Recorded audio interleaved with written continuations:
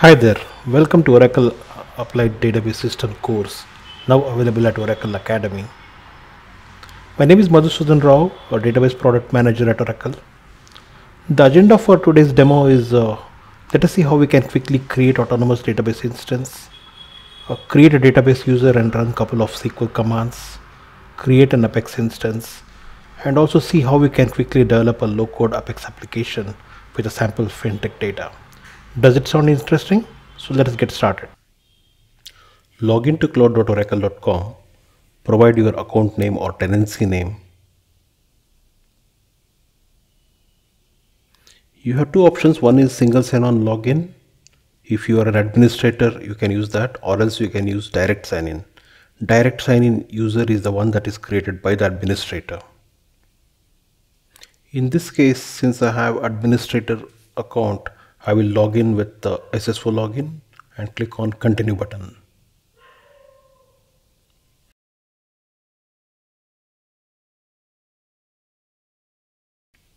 Now we are within the Cloud Console. Click on the left navigation, click on Oracle Database, and then select Autonomous Data Warehouse. Now click on Create Autonomous Database.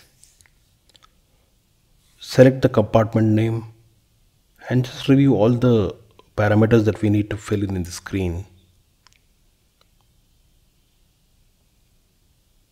Let us start with display name. I can give Fintech, and database name can be Fintech, but remember the database name should be unique in a tenancy. Let us select data warehouse, shared infrastructure.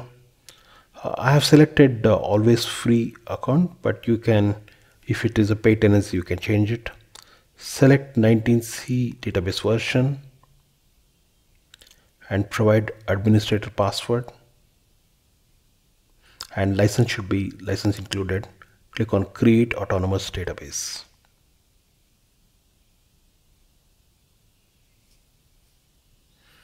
This will take a couple of seconds to change from provisioning state to available state. Now let us click on database actions. Here you have various options. Let us select SQL. In SQL worksheet, let us create a user, dev user, provide your own password.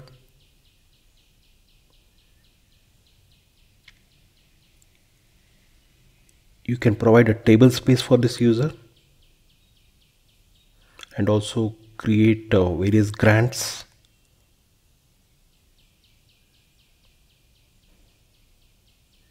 And also you can use sample sales schema to create sales 360 table and customer 360 table. sh.schema is a sample schema that comes with default installation. You can use that schema to create any other table. Let us click on database action again. You can see database users. If you click on that, you can see the new user that we have created. There are multiple options here. If you click on edit, you can change the password of this user or set a password expiry date or enable OML or graph. You can do plenty of things here. Now click on tools and Oracle Apex. Provide the administrator password that you used during creating ADB instance, autonomous database instance. In case you forgot admin password, you can always go back to more actions, and there is an option of administrator password. Here you can reset the password. Now create workspace. You have two options, either use new schema or existing schema. Since we created the user earlier, so let us use existing schema. Choose the database user, that is dev user, and provide the other details like workspace name, username and password. Click on create workspace. Now you can see in the top navigation the new workspace has been created. Click on that, dev user workspace, and then log in as dev user and provide the required password of this user.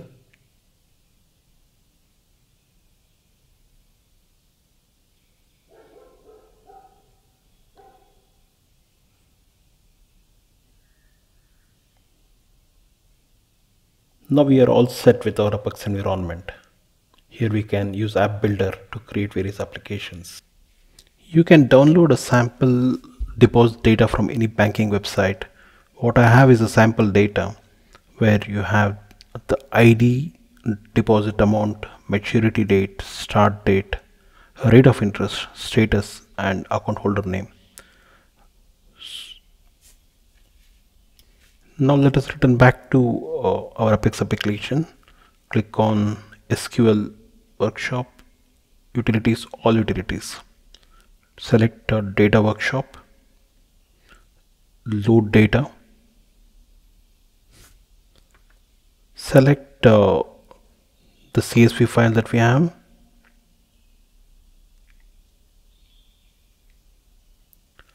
Now provide the table name. The table owner is already selected by default. You can see the columns have been automatically created and also the data types have been assigned. So Apex has done all this thing for us. Click on load data. It will take a couple of seconds for this to get created, that is the table to be created and add all the records. Now we can click on create application. If you don't want to create application, you can just view table, but in this case we want to create an application from CSV.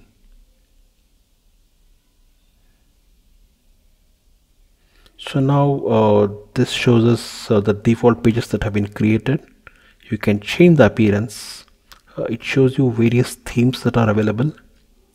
I would select Redwood Light, but you can leave it as a default. And even the navigation, you can see the top navigation or side navigation. So let us leave it as a default side navigation menu. Click on Save Changes.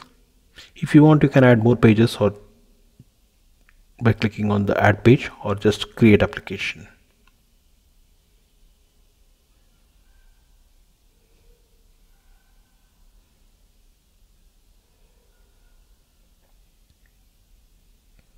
This has created all the required pages for the application.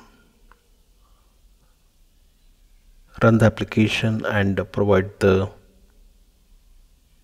password for dev user.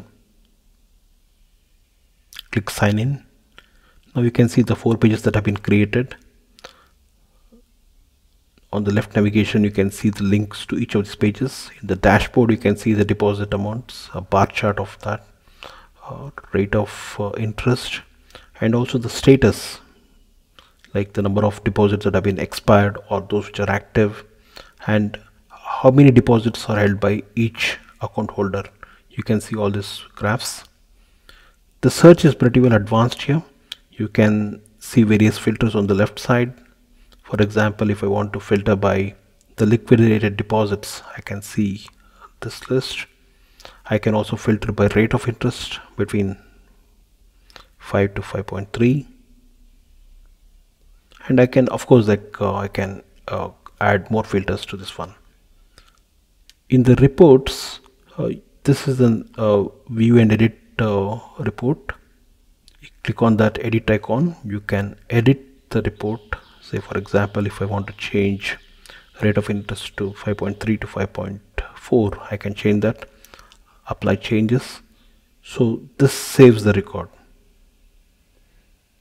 And also we have the calendar view where you can see on which month which deposit is active. Just click on that, you can see. So you can customize this furthermore, these pages. So to summarize, what we did in this demo is we created an autonomous database instance of data warehouse type workload. We created a database user, provided various grants and table space.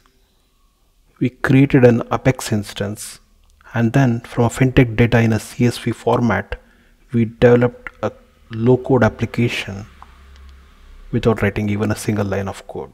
And we saw various features such as search, sort, analytics, CRUD operations, etc.